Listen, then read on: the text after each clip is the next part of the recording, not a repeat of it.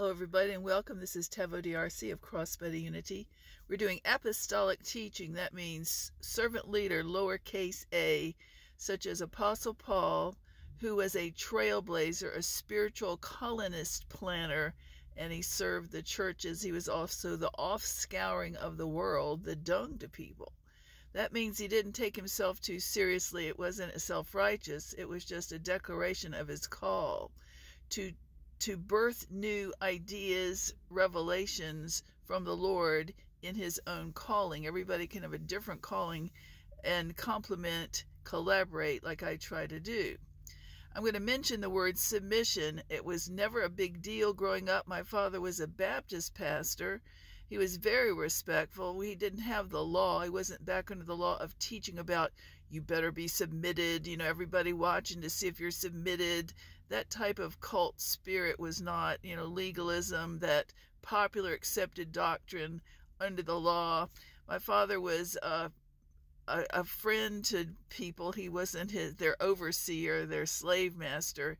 He got along with all colors of people, all sizes, all incomes, all races, and that's what I want to model him, honor him in Crossbody Unity and many people like you. We're trying to paint a portrait of Christ in the first church. Christ who went about doing good in Acts 10:38. He was in an authority that checked on everybody. Are you submitting to me today? Are you submitting under the, apostles? No, that is what we got going, though, too many places. So we're trying to defrag that old-timey thinking from maybe back in the day. Somewhere it came down the pike in our country, and it surely is that submission doctrine. I was never around it growing up, and my parents weren't people-pleasing.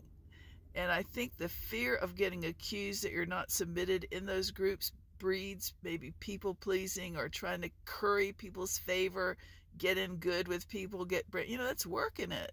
So that's not organic. Jesus Christ was from the Middle East. If we study Jesus in his relationships, when he was alive in ministry, you can see his leadership style with all kinds of people, all kinds of beliefs, all kinds of races, genders, males and females, demonic, Romans, little kids, and we want to read Jesus for ourselves in Matthew, Mark, Luke, and John when he was around, on earth before his resurrection. And we want to see how he acted and reacted with everybody, how he acted, how he reacted in every scene, and that will tell you he was not under the law. He was not a big boss. He was not the supreme overseer and demanding everybody do his bidding. He was equally respectful to males and females, old and young, and little kids as well. And so that's why I love to think about the real Jesus, not the negative Jesus, not the legalistic. I guess you'd say before Paul got saved, really saved, he used to be an LP, flamethrower, an accuser under the law, watching everybody. The sign of a Pharisee of the law is, I'm going to catch you misbehaving. I've got you. We saw you. I heard that. And that tone of voice, that false teaching. So Jesus never rebuked anybody. He never jumped anybody in public. He never did anything that was violent or demeaning, but he did stand up and rise up and man up 3 times at least, only to address in public without hiding, without being snaky, undermining, without accusing. He openly rebuked the Pharisees of God's own house, who were in charge of the temple, the Hebrew Pharisees of the time, and he grew up around them. But he wasn't under them in the fact that he saw when he grew up, when he turned to a man, he saw what the system had become about perks, power, position, their favor, and keeping it wasn't representation of the Father, the relationship like he came to portray.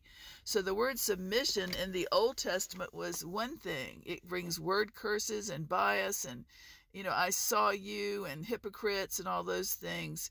But mutual submission is what the first church had, and that's what I teach. Jesus Christ is the example, how he acted and reacted with men and women, And then in Paul, the next big voice, who wrote two-thirds of the Bible, submission, Paul writes for all of us in community. It says everyone mutual submitting in the fear of the Lord, mutual submission in the fear of the Lord. Now that's chain of command. Back in the garden before the fall, it was chain of command, males and females to have order. So I was raised Baptist, and I'm all kinds now, Pentecostal, Baptist, you name it. And we teach mutual submission in the fear of the Lord to everybody. And then when you are in your own group, you're the leader of the group, you set up your rules, all that. So I looked up to make sure, because of all the submission teaching, they're church hoppers, they're not submitted, therefore we're going to blackball them and accuse them. Oh, listen, I went through that. I had never been around it, that evil eye stuff. I had never. So it got my attention. I thought, whoa, let me study this doctrine. And it's huge. It's Book of Acts. But we respect the people, but we're trying to deliver false teaching that accuses witch-watching and is an assignment from the devil to make going to church hazardous, painful to your health, more like Paul, from such turn away, 2 Timothy 3:1-5 type of fruit. Wow, the last days peril. You can read it for yourself. All right, so I'd never been around submission until it sort of targeted me and many others where I used to live in Virginia.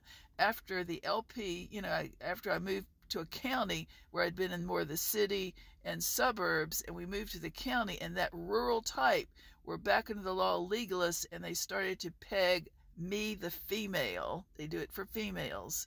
They were all white. The female white, picking, the accusing that you're, watching, never speaking, just assuming, reading you, and that started the whelp studies. I just put a big article on tclleader.com, tclleader.com, which is the maven of apostolic theology, about the whelp evaluation, the whelp analysis. Is it true or not? And I go into what a whelp is, that type of false religion on good people. Many good people. Now they're poor me good people. But anyway, so submission is, I wanted to make sure about, am I wrong? And here the female, God is allowing this female to do it, of all people, because this triggers the LP. It's just triggering to ministers who are in the false, the law. And so that's why I can teach it backward. I can stand on my head and turn around 3 times and still teach it. All right? They've gotten me so much. I had to study it. I did. All right. So I Googled, I chat AI GPT. I wanted to make sure objectively, all right, Tavo was all the church, starting with Jesus, the apostles, Paul, first church offices, and Ephesians offices, was all the people in family, even in marriage, males and females marriage, were they all mutually submitted in the fear of the Lord? And it said yes. They were all mutually submitted in the fear of the Lord, chain of command, no big boss, no authoritarians. But then I asked to make sure, I said, well, when did authoritarians and totalitarians come into the churches, the big bosses, and the ones that talk like that? Not persuasive authority, not servant leader, but authoritarians. And the chat GPT AI said to me, they came in later. It was all servant leadership, Ephesians 5:21, like Paul writes, until the later influences of Rome and Greece, Hellenism, came into the churches, and that's when totalitarianism and that when authoritarianism came into the churches. But it's big today. Back in the day when the 80s on, when different movements came in, the spirit-filled movements, I was there to study the body, TV affected ministry, and they used to teach, and they still do, teach on the authority of the believer, and it was right. However, many people have taken that, especially the submission types, and now it's the authoritarian control of the believer, mostly men, and they're people that they delegate to assign, to target people, keep track, it's just gotten to be so much. It's more like 2 Timothy 3:1-5, from such turn away, if they measure, you can see it by their fruit. God bless you. He loves you. There's no in crowd and out crowd with the Lord, unless you don't love him. Of course, there's the out crowd right there. But in the churches, it should be equal. God bless you. Bye-bye.